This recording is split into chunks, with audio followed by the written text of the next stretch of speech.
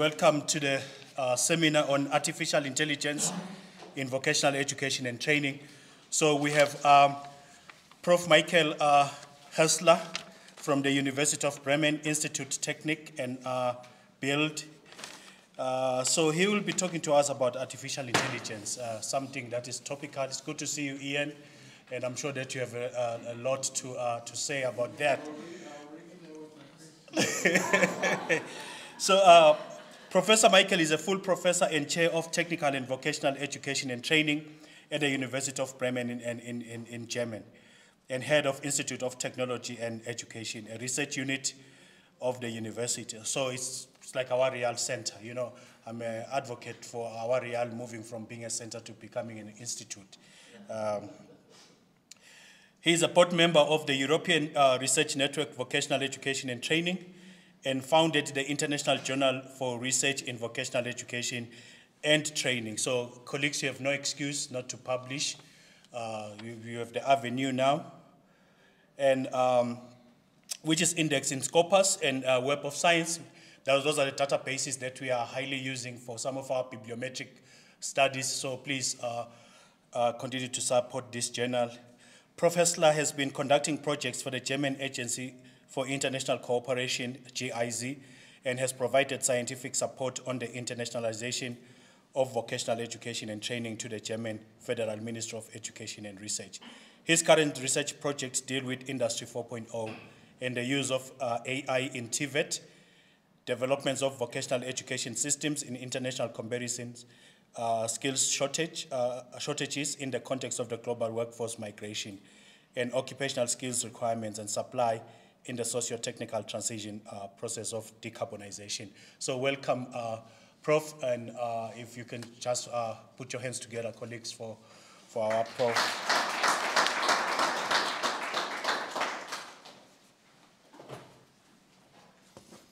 Yeah, thank you, Ruben, for the introduction, and thank you to you all to be here. It's a great pleasure to be in Johannesburg here at the university and to talk with you about artificial intelligence. It is easy, or it's more used to talk about a topic where you already know the answers. Yeah? So you can be really the expert and say, we have explored that and that functioned better than that. In artificial intelligence, it's, for us at least, totally different. We have started with this topic in a European project about 3 or 4 years ago, just first exploring which possibilities are there for us in TVET to deal with RE, what happens there, what is coming up. So, and this project was ending last year, and then we applied for a second project. That was before ChatGPT came up. Yeah, after ChatGPT came up, everybody wrote a research proposal for artificial intelligence. But the good thing for us was we were before the wave. Yeah, so we got already the acceptance for our project, and this is now at the moment running. And what we are doing in our actual new project is, it's called Artificial Intelligence Pioneers. So we are searching for pioneers, we are searching for people in education, but also in politics and administration, in the TVET field, who are a step in advance, who are already trying and finding solutions for working with artificial intelligence. So this network is at the beginning, RE Pioneers, it's just started, and within this network I have an overview about the partner countries which are there in our project, like Spain, Portugal, Greece, UK, France, and a surprising or not an information maybe before is that we are not in a high developed status in TVET at the moment about artificial intelligence. That is my perspective. Yeah, we don't have yet implemented solutions. It's a challenge which is in front of us, which is already there. Everybody who is teaching knows it. suddenly the written texts are much better than before, and you ask, what happened, yeah, to this student? Why he improved so good, so fast? And yeah, he found the way to prompt in ChatGPT, yeah.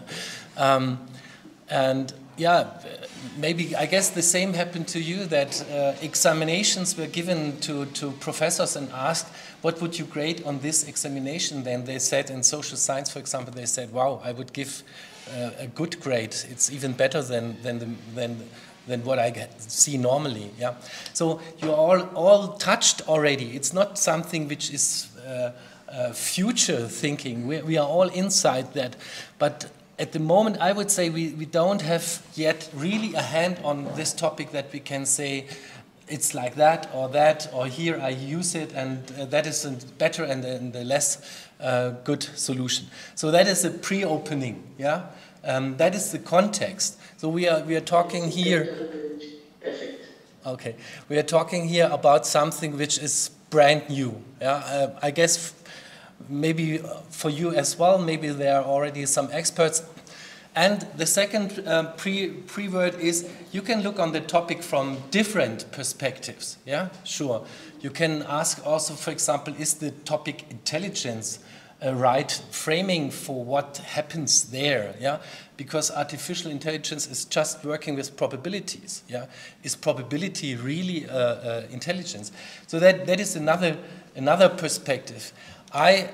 Coming from a very pragmatic point of view, and I ask the question, where and how can we use artificial intelligence in TVET? Yeah, so where are the fields where we can use it, and which scenarios are possible, which are maybe future scenarios, but also which solutions are already there and are already in use. Yeah. And that makes, between countries, that makes big differences.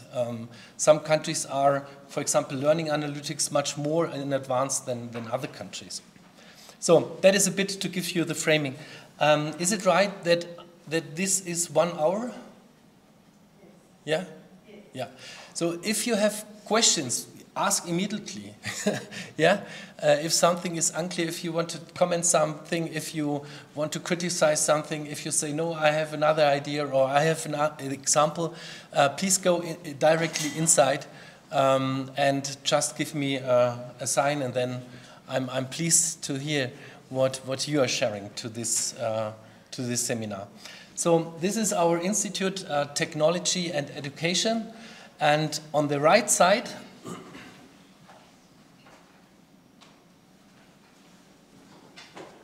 this tower is a drop tower. So drop tower means you make an experiment, you put it up in the air, and then it falls down. And in this moment, when it's falling down, it is without gravidity. So that means we can make here experiments which you normally just can make outside of the Earth, because there's no gravidity. Yeah?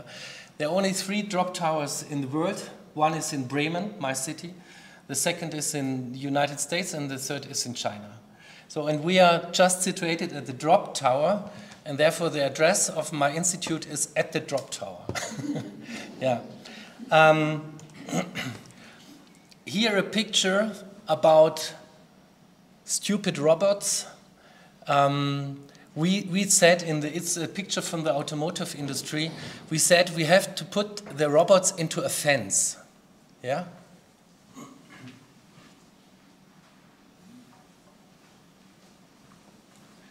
Because they are dangerous. Yeah, they know their way, what they have to do, and they move. And if there's a man, they just move and cut your head. Yeah. So we said the robots have to be in a fence. Yeah. That was the robots without artificial intelligence. That was the robots just with automatization. The new robots, we don't name them robots anymore, and that is not future work. What I'm telling about that. Last year, Festo have published the first industrial cobot. And cobot means corporation robot. So these are robots who are not cutting your head, they help you. They are like a third, a fourth, a fifth hand, and you cooperate with them. They are tangible and they are learnable. Also, the programmatic is different than with the old stupid robots. And what we are doing here, this picture is from a project. What we are doing about is we are here without with augmented reality. We try to communicate and to interact with this computer, yeah, so that the computer is learning how to behave when he is communicating with different persons.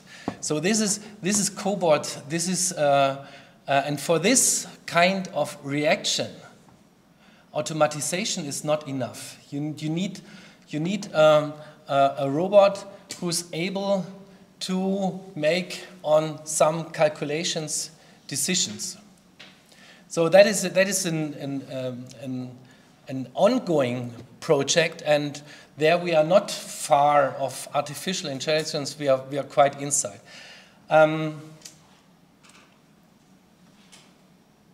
Yeah.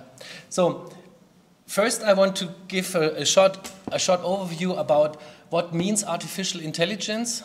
So classic, a kind of definition. So what is part of artificial intelligence? The second is if we think about artificial intelligence in TVET, how big is it? How is the range and how important is it for TVET? The third, I want to talk about scenarios. So scenarios is like a perspective into the future. Yeah. So which scenarios for RE implementation in TVET would be possible? But then the fourth, I want to go to the reality. So what we have already, what is already there, and what we can already use. Then on the fifth point, connectivity. We just had a talk with the colleagues from the technical education about vocational education and training is all about connectivity, all about cooperation. Yeah? So it might be the cooperation between the company and the school. It might be the cooperation between education and technology. Yeah? So it's all about connectivity. That is the overall purpose, the overall challenge of TVET. And with this respect, another look on RE. Then a short look on the impact, and finally, also about the problems which we have with RE. So the first, expert systems. Yeah, artificial intelligence is not something new. Yeah, it is existing in the form of expert systems already since a longer time. I will give you an example. The second, which is at the moment producing the hype, is machine learning. That is that the machines are producing and calculating data and producing their own patterns out of the data. Machine learning. The third, natural language processing, is also very important because this is how the computer understands us. For a long time it was not possible to make good translations from one language to another language, because language is a very fussy data. Yeah, it's not like Excel data, it's very fussy. And to translate was a long time a problem until into the first translation machines, they used artificial intelligence which can build better patterns. And this natural language processing is every time necessary if we talk with a machine, so that this machine is able to understand us. So the one is the talking, the language, but the other is computer vision, the picture. So if you have, for example, a car driving in the street, yeah, and the car should drive without a driver, there must be vision. Yeah? They have to see the environment, they have to see the people walking. So that is computer vision, and robotics, just an example what I've shown before. And now an expert system, just to remind how old this is. In October 1989, there was Czech, was like for us or for people, so like a high discipline. Yeah, in the game Czech, there is strategy inside. You have to calculate in advance. You have to calculate what is the other person doing and how could I react if he's doing that. How can I react? You have rules there. So chess was at the beginning an interesting field for artificial intelligence.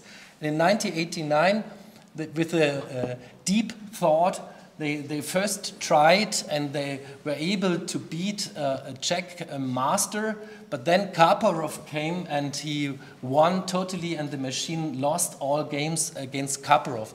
This picture is Kasparov. But then in 1996, IBM came with this Deep Blue, I guess you remember, yeah? And that was the first time in 1996 when the machine was beating the Grandmaster Kasparov with an expert system, yeah? Just by calculations, not by intelligence, but just by calculations. So we are talking about something which is at least 30, 40 years already in development. It's not totally quite new, yeah? And developments like this, also like automatizations, developments like this all times produce also fears, yeah? And the biggest fear is every time, do we need human beings anymore if the machines take over, yeah? So I don't know if you have the discussion of the 70s in mind when we went into automatization and we thought, oh, now automatizations, the machines are doing all the work and we don't need workers anymore. The opposite happened, yeah? We need workers still and we need higher skilled workers. So it's not that these kind of technology revolutions make human beings unnecessary, yeah? So, but now we have the same situation 50 years later, like in the 70s. Now we have another thing which brings value but also fears, yeah? And this is now, yeah, and in 96, when the computer was first time beating the master man, Kasparov, there was a big fear around, but then there was nothing coming how to use artificial intelligence. Therefore, the attention for the topic went down again. But these expert systems, this is a paper from 2004. Yeah, so in medicine they used expert systems, for example, for detection of cancer.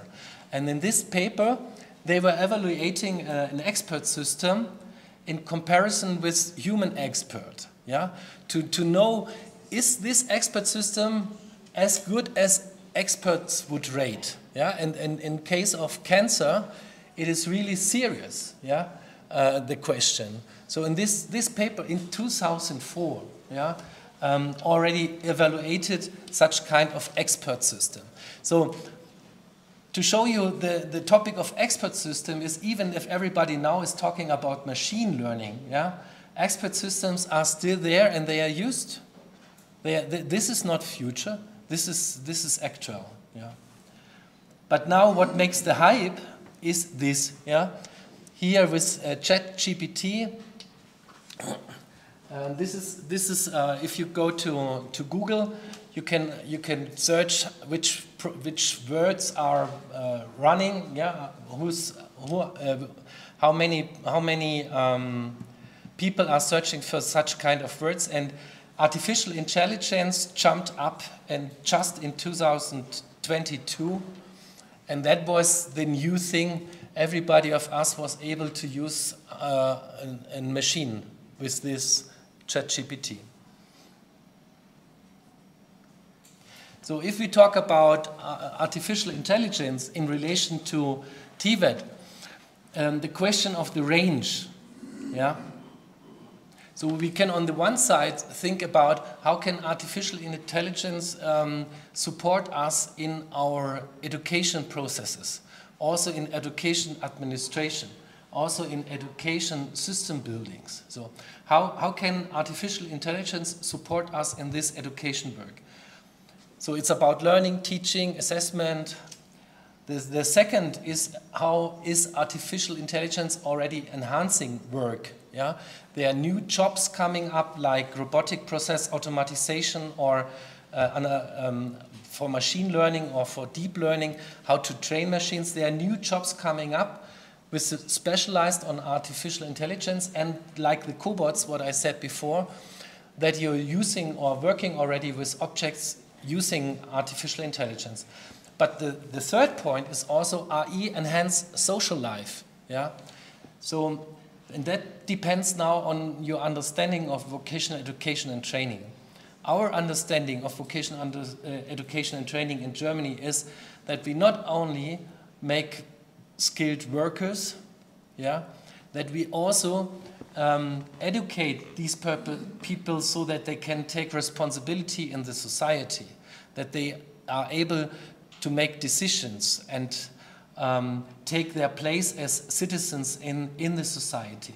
So TVET is not only about preparing people for the labor market, that's our understanding, it's also like all education do, to on the one side integrate, but also on the other side giving the critical potential for people living in the social society. So, and there's another challenge, yeah?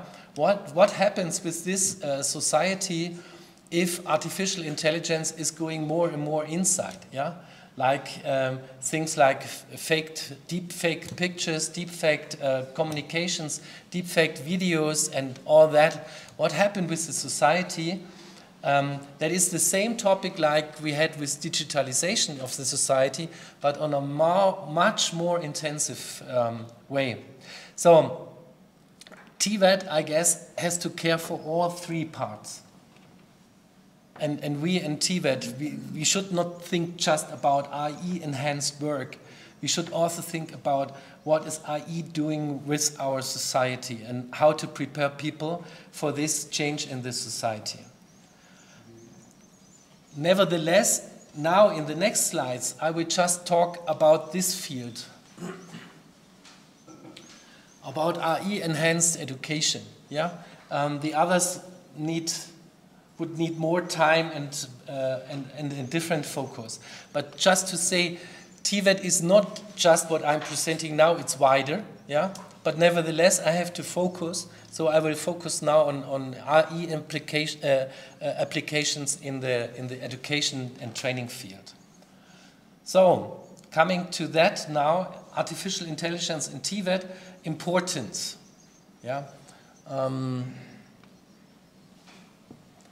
Artificial intelligence in vocational education and training has the potential to enhance the learning experience, address skill gaps, improve efficiency, and ensure that education remains relevant in a rapidly changing job market.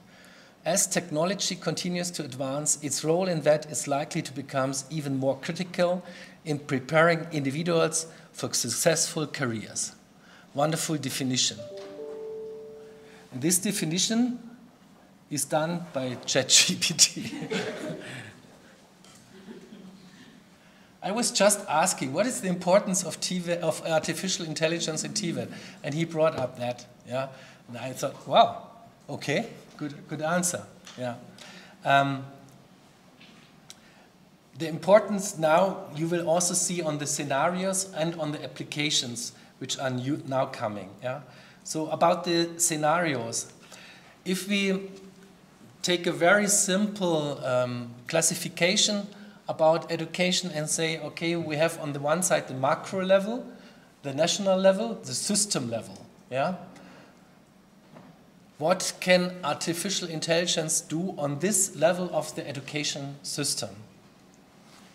So the first is labor market. We need information about the labor market to quantify which occupations we need, how much occupations we need, in which region we need which occupations, and these occupations, which skills are needed. Yeah? So we need labor market information. And here, to get informations about the labor market, artificial intelligence can help. The second is curriculum development on a national level is all time very time consuming. Yeah? A lot of people are coming together discussing developments in the field based on, hopefully based also on labor market data, and then developing out of these profiles and curricula. In this process of developing, artificial intelligence can help. So on the macro level, there are at least these two scenarios really clear where artificial intelligence can support. The second level, on the meso level, the level of institutions and organizations, you see there are already a lot of possible scenarios. Yeah? Management support. Every institution, educational institution, has to deal with a lot of data, with a lot of communication, emails, talks, plans have to be done. Yeah? So all this work in an institution, all this management work, yeah, can strongly be supported by artificial intelligence. Curriculum development for the learning venues. So you're starting with a national curriculum, but then you have to break down this curriculum to your own institution and to your own career and to your own classroom. You have to adapt it, you have to make it practical for hours and for concrete situation. On this process, also for organizations, artificial intelligence can be helpful. In the past, all the teachers produced their own curricula and their own classroom training. Yeah? Maybe here artificial intelligence, because also of time constraints, it's just not possible to discuss all ideas with the colleagues because you also have to do the training in the colleges. But here also artificial intelligence could maybe bring the people together and make plannings for a group and not only for the individuals. Learning experience platforms is the next generation of learning management systems. So all universities, I guess all schools, at least after COVID, are using some places where they store their materials or where they have management of courses, where you can communicate, where you get your exercises. So all the tools we used to overcome this COVID time. So learning experience platforms are not just giving data. Learning experience platforms are adapting to the learner. That is the difference. Yeah? They're adapting to the learner in the question of which content is the learner using. We are actually in the project at the moment about logistics in harbor. A colleague of me, she's very strong involved there, logistics in harbor. And there they are setting up a platform for logistics occupations which should be adaptive, so that that for each person in this learning experience platform is their own learning pathway possible.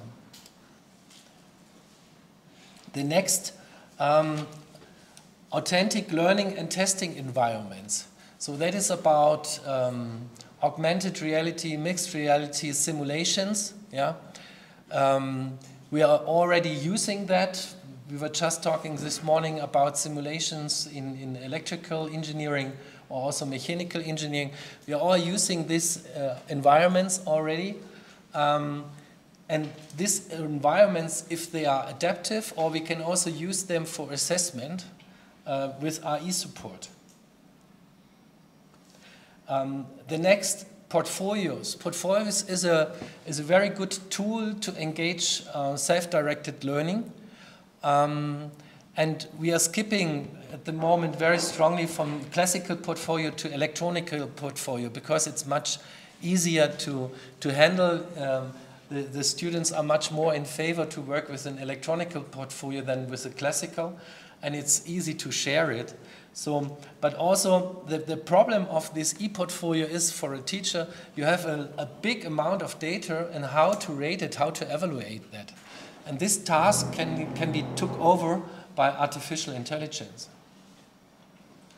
Yeah, and the last is about learning analytics for the evaluation of skills profiles. I think it's now something like 5 or 6 years ago, long time, I was talking with a colleague from the University of Helsinki in Finland about learning analytics. And he said, we have that already implemented in our university. So we track every student, how he's working. We see when they struggle and when they get problems, when they are behind their time schedule. We talk with them, we consult them, we give them special support. That is 5-6 years ago. So the learning analytics is a field which is very, very far developed already. So that is the meso level, the level of institution and organization. And now the last level, micro level, RE can assist us in our process of teaching and learning. Yeah, I show you an example also, and that is something what we are doing also actually in the project now. We are going to the TVET colleges, to the technical schools, and ask the teachers, how do you use artificial intelligence, yeah, in your classroom teaching? Yeah, and it's interesting how open and far they are already. So RE can assist the actors, the teachers, the learners in their teaching and learning process. And at least artificial intelligence is not only a medium which supports me, artificial intelligence itself is, as I showed with the work, new occupations coming up, it's itself also a field of activity. So you can also specialize in artificial intelligence. Okay, that's about scenarios, and in the scenarios we have even more. We have 22 scenarios. I reduced it. And in these scenarios, you heard already that I said something is more advanced, something is at the beginning. Yeah. So now I'm coming to what is already there. So what is not dream work, what is already existing. Labor market involvement is already existing.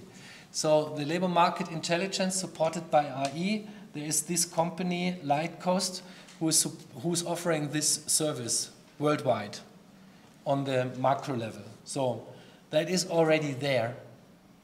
It's not under development, it's already existing.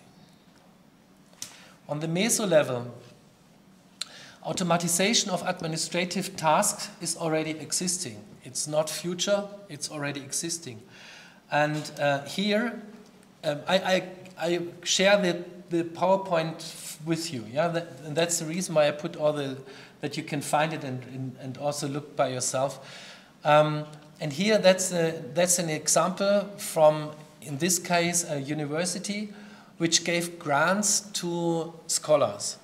And this selection and putting all the data together is an intensive work where they need a lot of human power. Yeah, this can automatized by artificial intelligence, and they did it. Yeah. The next of meso level, there are already learning management systems, so the next generation, which have implemented artificial intelligence procedures, like adopting content to the needs of the students. So that is not future work, that is already there.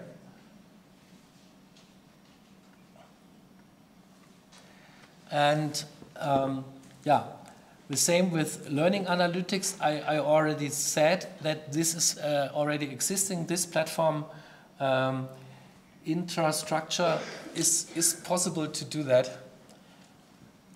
It's a tracking of the behavior of the people on this platform. Yeah. So how long they work on which task and which task they have solved and how they navigated through the platform, and all that data is there, and this data can be analyzed. And patterns can be identified. So the next about on the micro level, the support for teaching and learning, content generation, for example. Here I ask ChatGPT, please develop a lesson for car mechatronics second year about topic blah blah. You can, and that's also nice with ChatGPT. You can say make it public, so you can develop something and just share it. If you go there, you will see my questions and the answers. Yeah. So ChatGPT can develop training content for you, can develop training plans for you. Yeah. Just try it. It's unbelievable. So this topic of assistant. Yeah. And then another one, I don't know if you know it, it's a really nice and free of cost application. The last point I said was artificial intelligence is also a professional field for itself, where we can qualify it and where we should also qualify ourselves. And IBM here is offering a platform, IBM Skills Build, where you can make courses, trainings about artificial intelligence without any, you don't have to pay anything. Has anybody of you already done a course there, maybe? No? So just look for IBM Skills Build, and then you can really jump into the RE field as an occupation. It's clear, RE occupations is at the moment the most running, growing sector of occupations. So to go into this field is never be a mistake. Also about micro, I talked about this simulation artificial intelligence, and I've just seen the wedding labor of the technical education, and that was something also we used. This is a virtual welding. Yeah, it's not classical welding, virtual welding. And our question was in our research project was how much supportive is this kind of welding, or is it just a game? Yeah, or is it really supportive? And you can save about 20% of time in the welding learning. So it's on the one side saving time, and on the other side, and that's also very important, safety. Yeah. So our conclusion was this simulation is really supportive for training of welding. So that's an example for simulation. Yeah. And this simulation of training you can also use for assessment. Another example, you can say simulation in a technical field. Okay, that's easy because the parameters are very stable. Yeah. Here, this simulation is training behavior, because there's an avatar, there's an artificial intelligence with which you work. It's analyzing your response and react on this response. There's not a person behind, there's an avatar which is based on artificial intelligence. He's interacting like ChatGPT, but in social situations. So simulations you can also use for learning and for assessment. Artificial intelligence based for vocational education and training. So not future work, it's reality already. Yeah, and the last, feedback. Feedback is also a very important challenge for each teacher, trainer, especially now if you get written papers, or if you get papers you don't know if they are written by humans or by RE. I not have tested this, but Turnitin has produced a tool which should be able to identify artificial intelligence written texts. I'm not sure if it's working, but okay. But on the other side, Turnitin is also helping for feedbacks. So giving feedback on research papers, Turnitin is also a good tool. Now with this plus also identifying RE texts.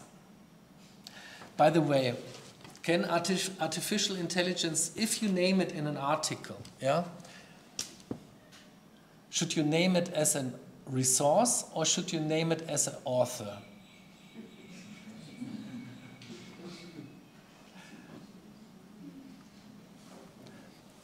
Connectivity.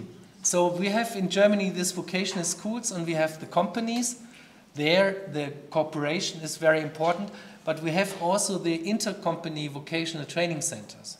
That is where apprentices from different companies goes and they learn the skills they are not able to learn in their company because the company is too strong, specialized, and are not offering these skills. Yeah?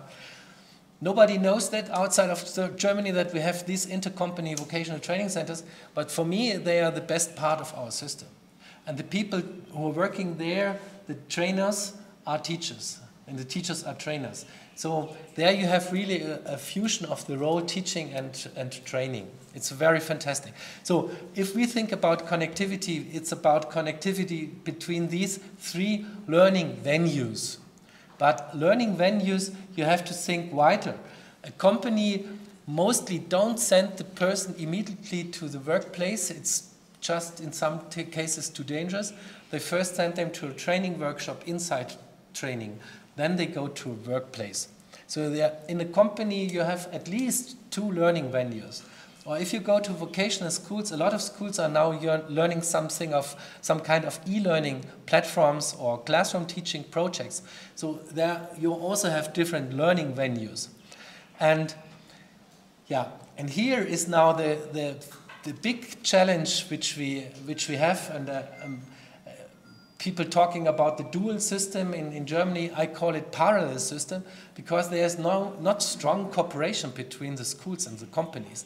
They are working in the same direction, yeah, but they are not strongly cooperating. So this connectivity and cooperation is for all countries a challenge, and we have to think it a bit wider, not only about companies and school. We have to think it on this level of workplace, combination with training workshops, combination with project classroom teaching and e-learning. So, and let's see what artificial intelligence is bringing here. And another challenge in our system is the relation to the pre-vocational education and training. We know that the vocational education and training is strongly related on the general education the people bring inside. Yeah? And from these PISA assessments, we know from some countries, people starting in TVET are on level 1 in reading and writing. So that means they are not able to understand texts. They are not able to produce texts. That means they are not able to be educated in TVET. Yeah? So this relation also to pre-vocational education and training, and another relation to higher vocational education and training, a sector which is not yet existing in many countries, is another challenge. So to give you a picture about the intercompany vocational training, that's how they look like. So they have really heavy machines, for example. A vocational school would never be able to finance that. I jump to the impact and I go to the problems.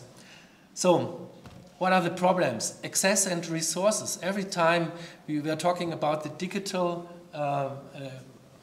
spread or the digital division, what are you doing if you don't have a computer? You have no access to artificial intelligence. So access and resources is a problem. Data protection and security. ChatGPT say, please don't give personal data inside. Nevertheless, people are doing that. So data protection and security, also ethics and bias. If an artificial intelligence get trained with data which has already a bias, then this artificial intelligence will react also with this bias. Yeah? Loss of human interaction, the same like in gaming. Yeah? You're talking with a machine and not with a person. Quality of learning content. How to evaluate the quality. Skepticism and resistance, so that many people just say, no, I don't want that, or I don't make the next step of technology development. Changes in the workplaces will be there. Technology dependency, which raises as more technology we use. Lack of transparency in AI decisions. We don't know how they produce it. The owner of OpenAI himself said we actually don't fully understand how this machine is operating. And lack of adaptability to social skills. Another problem could be like hallucination. It means that the machine is producing something you say, wow, that's totally crazy. Yeah. So this artificial intelligence are producing sometimes answers which are totally nonsense. So if the people believe on that, hallucinations, yeah. Okay, so that's about a bit bringing you inside the topic of RE and TVET, and thank you for listening, and questions if you, yeah, thank you.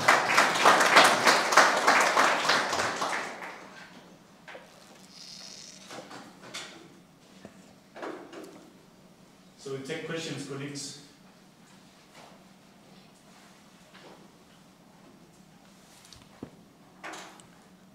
Ruben? Yeah, can I go? Yes, yes. I mean, in fact, Ruben used a very nice word to refer to you at the beginning, which I'm going to use because I like it so much, which is he called you Professor. So thank you, Professor.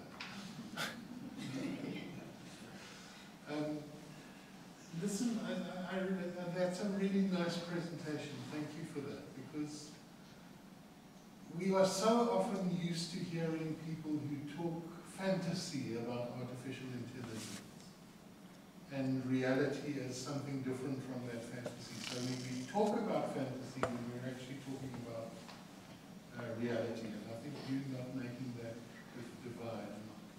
It's quite refreshing, I think, and I think people will recognize that. I want to ask you a three-part question, if I may, just to elaborate on your discussion. But it requires working with the distinction between hard and soft artificial intelligence, which I think may just need some spelling out for people here. Not everybody, I think, is absolutely familiar with that distinction. But what's exciting for me about the way you speak is that you're talking about soft artificial intelligence, the terrain within which algorithms can be written for identified human functions, and in many cases can become better than human beings at articulating those functions. So that's what I would define as soft AI. And I find your very controlled argument in relation to those things, as I said, very refreshing. So again, thank you. The question though arises about what we might call hard or soft AI, or sophisticated or AI. I think AI. The buzzword in English at least now is artificial general intelligence as a possibility for machines. Now just by the way, that problem has never been resolved in human psychology, ever. Because I mean, some people might remember the debate in Piaget's theory about whether there is a general intelligence or not. And in old-fashioned cognitive psychology, that debate has never been resolved. So it's unlikely to have been resolved in relation to machine intelligence at this point. But there's a lot of claims being made about the abilities of machines as being able to have artificial general intelligence. And I suspect that you don't agree with that. And one very nice quotation from you that I wrote down here was to say, when Deep Blue beats the world chess champion, it was about calculations and not about intelligence, which is spot on, I think. So I'd like you just, if you don't mind, to talk a little bit about that distinction as you understand it as an ideology in our society in relation to some of the issues that you put on the table. And if you can just go back one slide. I mean, I think, isn't that slide? Sorry, it might be too black. It was a list like that. No, it must be forward. Anyway, sorry, the word that I'm interested in is authentic. This is it. I think that every claim that you make there about both scenarios for the future that are potential in relation to AI and then your discussion of the realities is all very, very measured within the concept of soft AI, which is indeed possible, I would suggest. I'm interested in that word authentic. In this word of? Authentic. I think it's in one of your... Authentic, yeah, okay. Because if you ask ChatGPT the question that you put to it, which I think was your answer was a few slides earlier, if you ask it that question, you'll come up with a very sophisticated answer of that kind based on all the training that has been done by that machine on itself in a sense. But if you ask it what counts as authentic education, ChatGPT dissolves into complete chaos. Okay?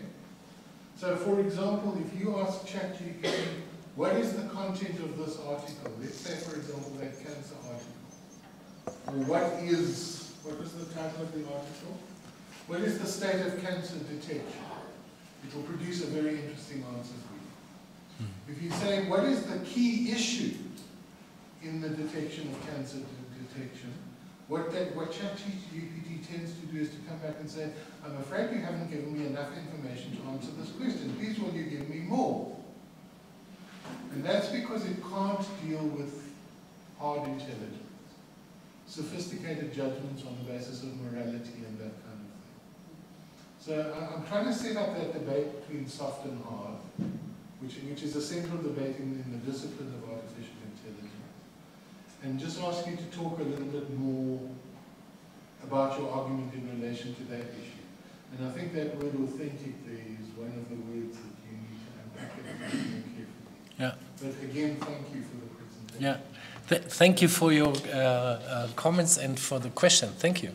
Interesting. There were two brothers, and the one called Dreyfus and the other were called Dreyfus. So the Dreyfus and Dreyfus. The one was mathematics, I think, or informatics. Mathematics or informatics. So he came from the science, and the other was philosopher. From these two brothers, and in the 70s they were thinking about what makes the difference between human intelligence and automatization intelligence, because it was already used in this time, the term, yeah.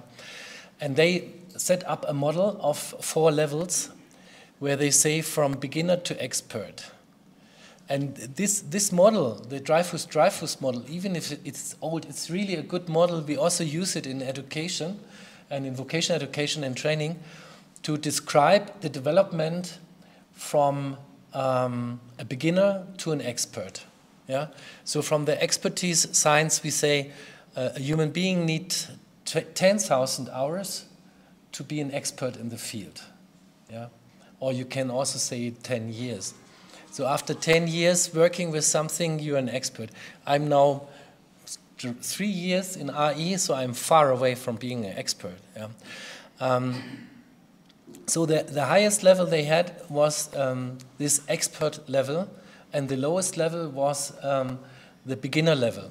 The beginner are characterized by following rules. Yeah?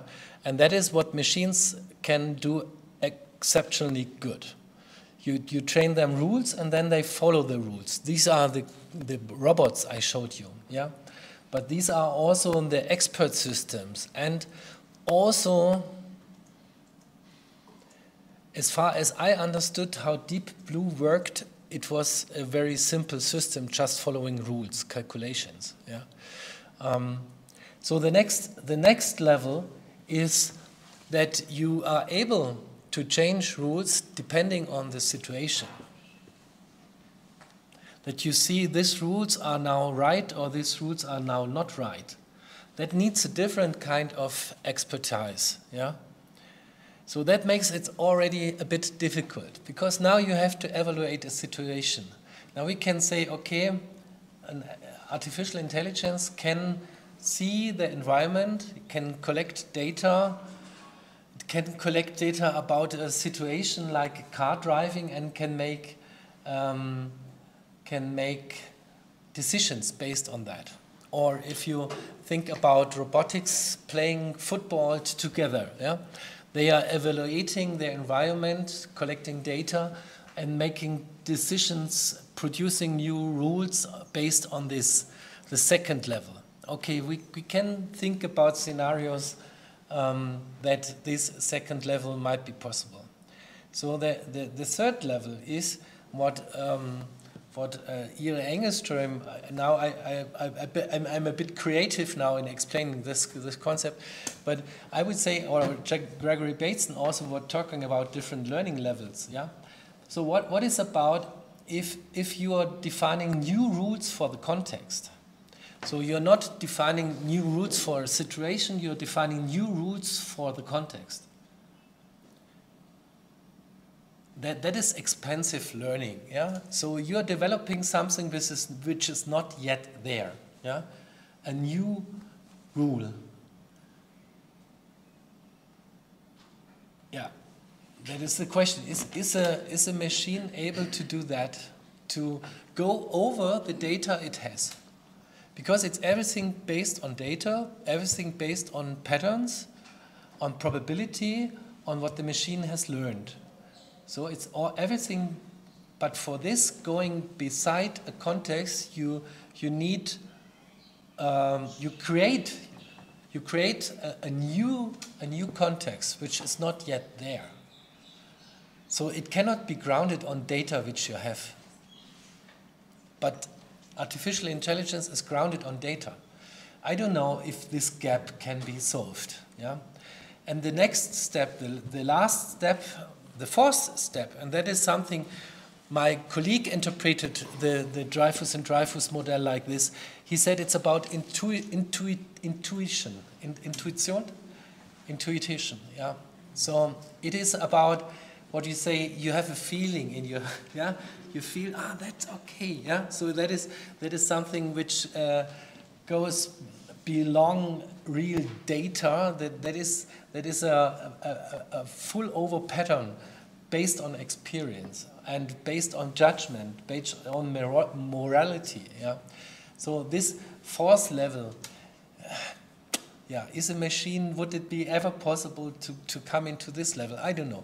So if I just take the 4 level of Dreyfus, then I would say the first and the second level, yes, but the third and the fourth level, I don't know how this should go, yeah, because just on the basement how it's operating, how it could deal with data which are not there, yeah. Also,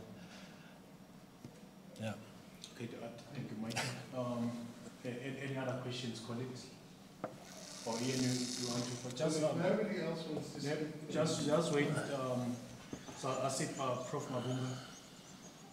Thank you so much, Prof, for the very informative session and presentation that you've done. I like the way you were able to talk about the AI, the different levels, and the work that already exists and the work that maybe we're still anticipating. And I think my comment also hinges on what Ian was mentioning. And this is the difficulty we have as educators. We're working at that micro level of AR, the activity, the teaching and learning, AI-enhanced teaching and learning. And the challenge that I am experiencing in my own exploration is that because our pedagogies, our ways of thinking are quite new, we're not that very new, but they're informed. They have a level of intuition. Therefore, they refine what has been in the past. Therefore, there isn't data of this new refined thinking that we are developing, or ways of teaching, or the new pedagogy, right? So the struggle that I am finding is that even with the existing platforms for adaptive teaching and learning, and you're right, ChatGPT can create content for you. You can AI-assisted creator in some of these platforms. You put a topic, it puts the content. But so obviously we don't like the content because it doesn't have the emphasis in the right places that we have developed over the time as needed, right? It doesn't use the appropriate representations that we like, because it uses one representation at a time. It doesn't do the multiple representations and do your connection. So we are now in a dilemma that we like the technology, we like the platform, And we would like to inform the platform what to do, but we don't have the skills. We don't have the, the artificial. So that good skill reference that you've made for IBM, I think it's something for us to really explore, right? So this is the challenge, that we like the affordances that it seems to bring, specifically with adaptive teaching and learning, being able to follow the student, being able to see the weaknesses ahead of time, all that analysis and volume analysis, so that's great.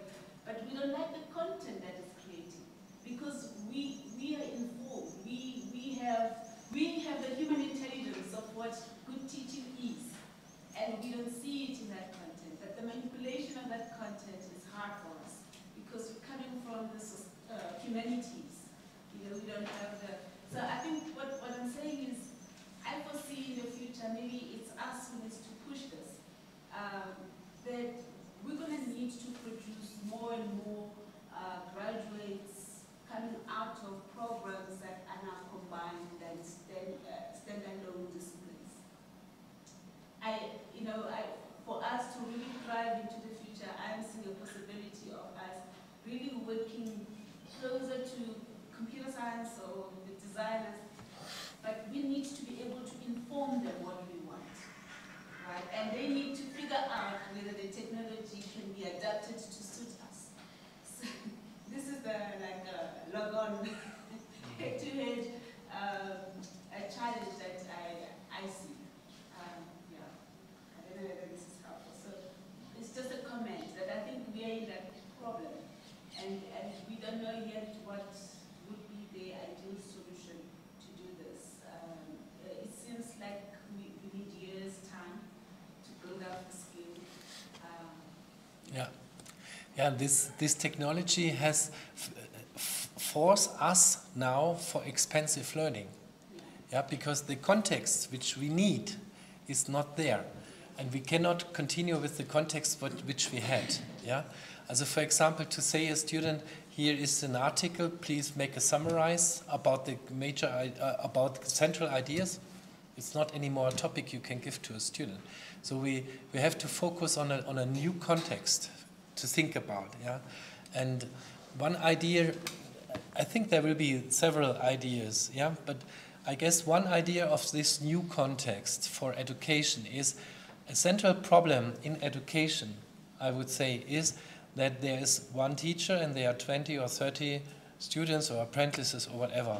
It is the question how to divide the communication or the attention to the people. Yeah, and if you take the idea of project-based learning, yeah, so the people are self-directed learning in groups, and then while they are doing that, the teacher has time to talk with people individual or giving individual, yeah. So to make the focus away from the teacher, so that the teacher has the capacity for doing that, what he can or she can do at the best, counseling the person, yeah. So if the students can get the content also with the communication through the AI machine, yeah, then I have, as a teacher or a trainer, the possibility that I adapt to the person. Not the machine. The machine should just give the content and maybe good fitting to the person, but the individual talk and counseling to the student and to the teacher and looking on the gaps and looking and helping on that. I guess here this AI can help that we shift from mass communication really to this individualization, an objective which we have in pedagogy since the beginning of the 20s, yeah, with the reform pedagogy, yeah. But maybe this machine can now help that we get this free time to really individualize our performance to the people where they need it and to make it on the levels. Yeah, that is something. Maybe this can now become more reality as it has been before with this support.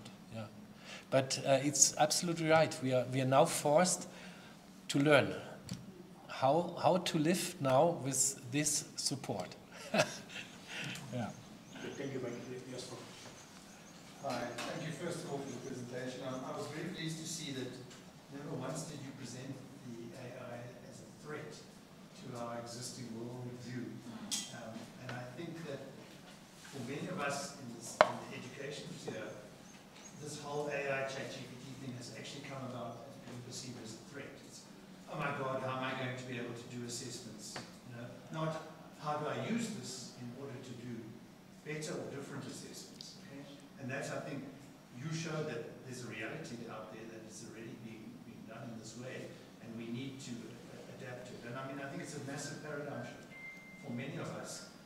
It's akin almost to the difference between setting an assessment when the learner is going to be using an open book technique versus a closed book framework. It's completely different, and we have to now take a paradigm step in order to change our way of thinking. The other thing I wanted to ask you was, it often seems to me that the word machine learning is unfortunate in its connotation, because it implies that the machine already had an innate sense of intelligence of some form and now was improving that by learning in some way. And that, I think, is scary to the man in the street, because it sounds like there's this robotic takeover possible. If we could really present it more as a data refinement process, it's not the machine learning, it's the parameters of the algorithm that are being tuned better and better, and that's hence giving us the strength to do decision making in a better way. It's not the machine, it's the algorithm, it's the data, and if we can get that idea across to people, I think it might help demystifying the whole area.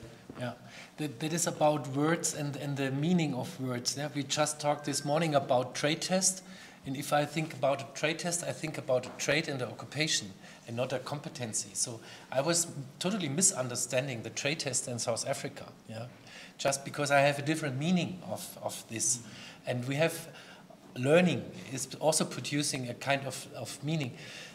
But learning is a wide and fuzzy term. We use learning also for behavioristic learning. Yeah, for example, in language training, that the pronunciation or vocabulary. Yeah, this is a very adaptive and very and we use learning also for that if humans do it.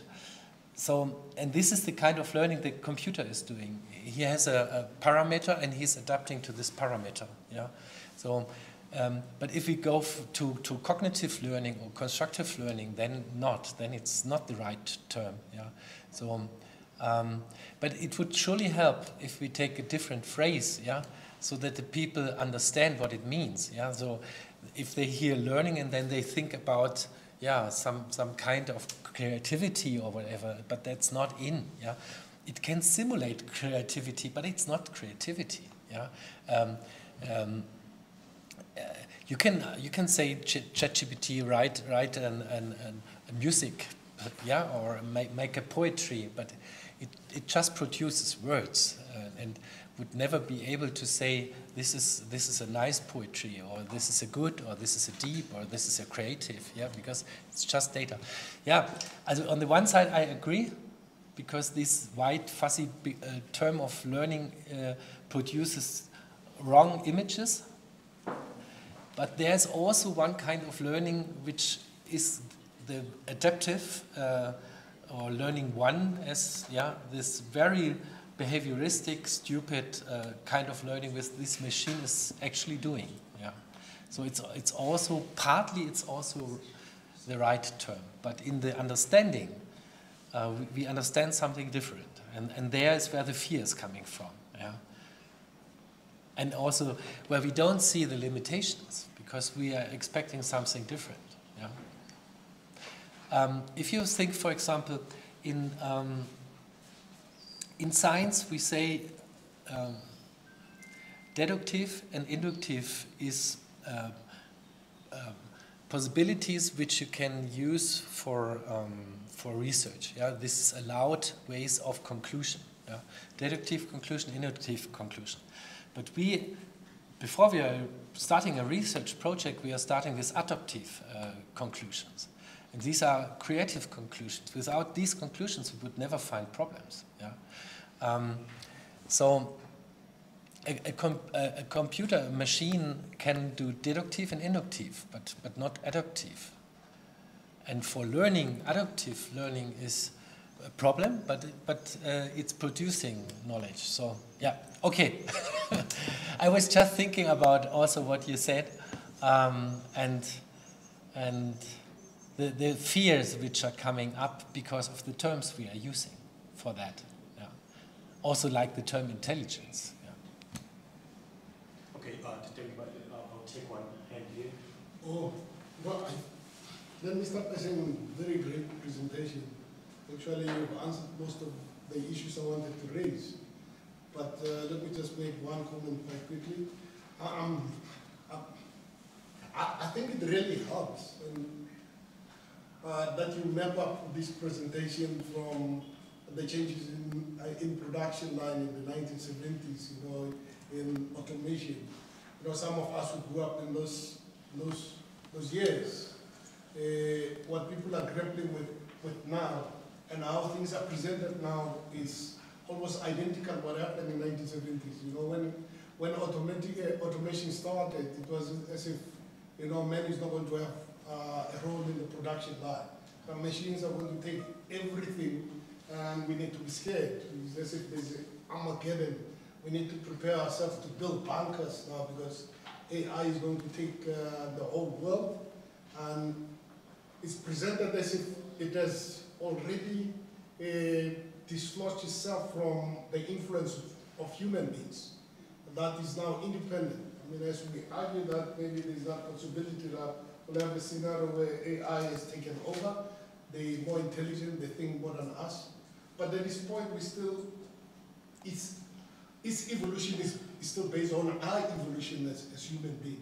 And if you look at how AI is developing, the improvement also reflect the improvement in human being as, you know, the things that we've learned that we're able now to manipulate our world, our environment, you know, and we've learned a lot since the 70s. So I just wanted to say the way you're presenting it, that we're not yet there. That possibility exists, but I don't think we're yet there. And what we're still grappling with now is that as we improve the AI software, because it's still a software that gives AI this, see, we improve it.